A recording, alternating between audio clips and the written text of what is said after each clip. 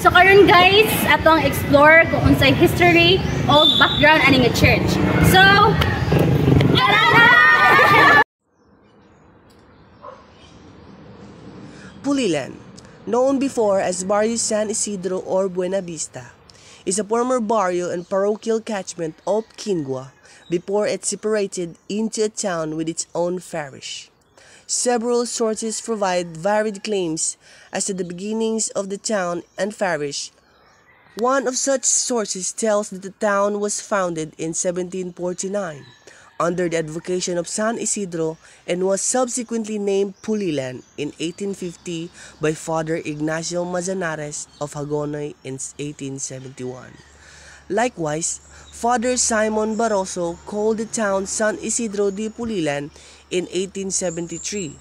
The parish of Pulilan was declared as independent sometime in 1780 to 1785, according to Father Martinez de Zuniga, although it was not indicated in the report to the Augustinian province in the Philippines in 1760.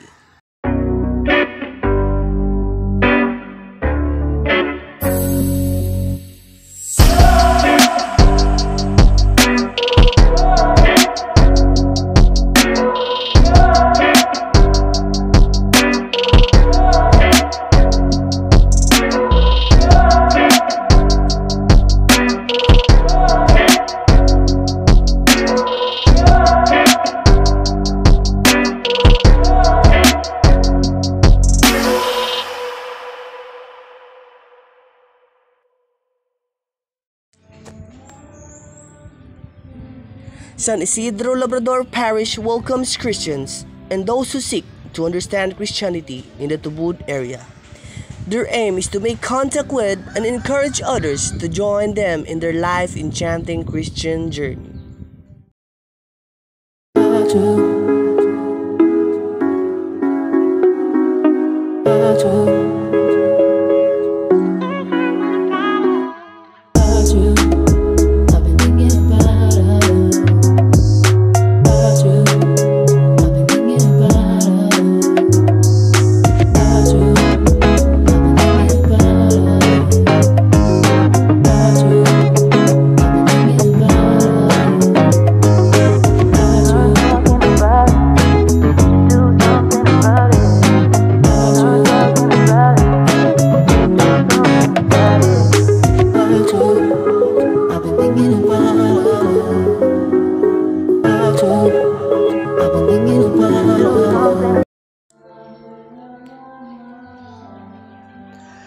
San Isidro Labrador Parish at Tubod, Lanao del Norte is a friendly Christian community where we welcome others to join us in our worship and service to God. They emphasize on learning and understanding the Bible and following the examples of Jesus and his followers.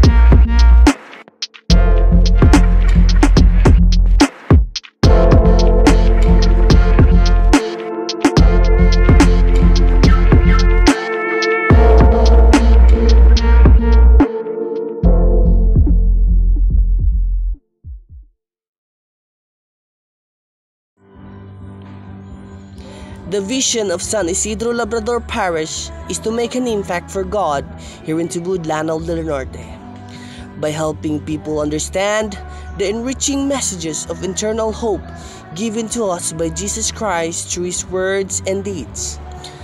Come just as you are, we'd love to get to know you better here at the parish of San Isidro Labrador in Tubod, Lanao del Norte.